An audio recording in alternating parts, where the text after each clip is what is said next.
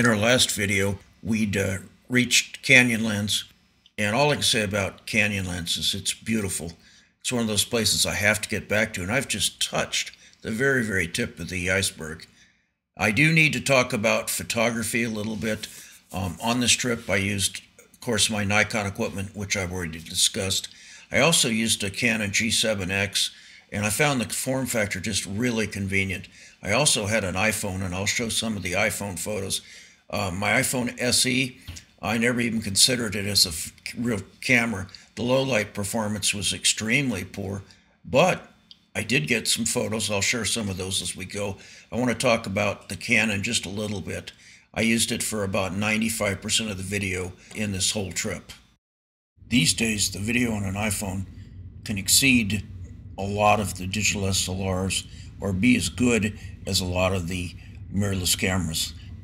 In the days that I was traveling, which wasn't that long ago, a couple generations back, I had an older iPhone, and I didn't want to upgrade because I had real cameras. At least that was the illusion that I was under.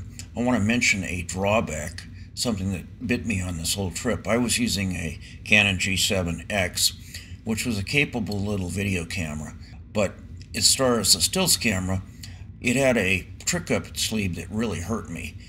In those days, Canon was hit pretty hard with the Canon cripple hammer, and I want to mention that it was advertised as a 24mm wide-angle lens. When I really got home and looked at a lot of the photos, and 24mm, the corners were wonky. You just never knew where wonkiness would show up, particularly if you stitched photos together into a panorama, which I did a lot. I loved my Nikons, but setting them up on a tripod and lugging them around on hikes and things wasn't always easy. The problem, and I'll show you with the Canons, is it really wasn't able to cover the whole sensor with the 24mm image. So it stretched the corners, and so you had real wonkiness because of the stretched image.